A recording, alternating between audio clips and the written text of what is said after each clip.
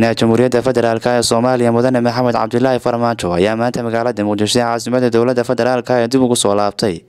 kadib casuumad rasmi ah oo ka helay madaxweynaha Jamhuuriyadda Dimuqraadiga ee Congo ahna madaxweynaha Midawga Afrika Mudane Felix madaxweynaha Usaka Yurte ka soo degay garoonka caalamiga ah ee Hadaanad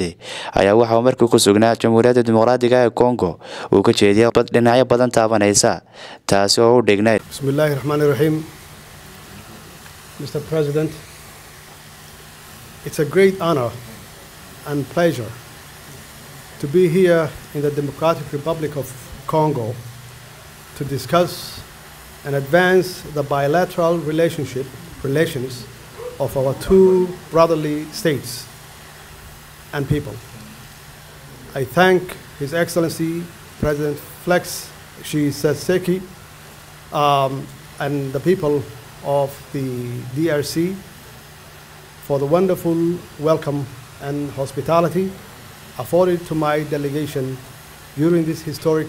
visit. waxaa sharaf ah inaan joogo halkan oo ah Jamhuuriyadda Dimuqraadiga ee Congo soo aynu uga wada hadalno xiriirka qotada dheer ee ka dhexeeya labada dal iyo labada dad ee walaalaha waxaan si weyn uga mahadcelinayaa madaxweynaha Jamhuuriyadda Dimuqraadiga ee Congo ahna madaxweynaha Midawga Afrika Mudane Felix Tshisekedi dadka Jamhuuriyadda Dimuqraadiga ee Congo soo dhaweynta qadarinta iyo xushmada ka muuqata ay sameeyeen aniga iyo waftigayga intaan ku guda jirnay safarkan taariikhiga policy priorities in both roles. Somalia and DRC enjoy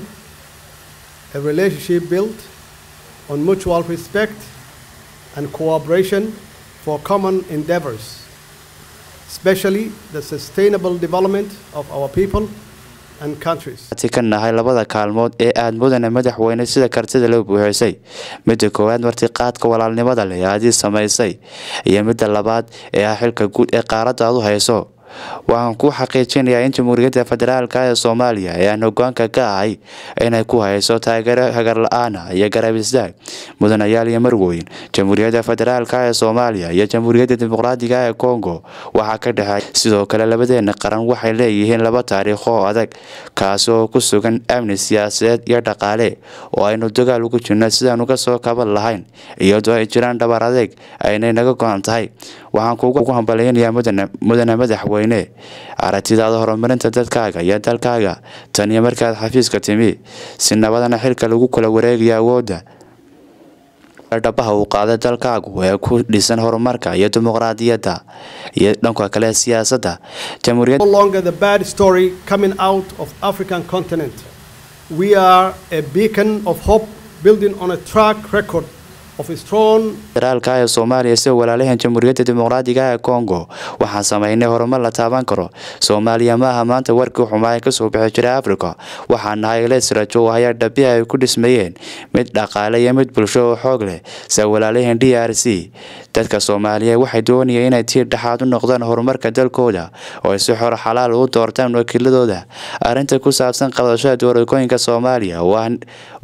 oo ah nabad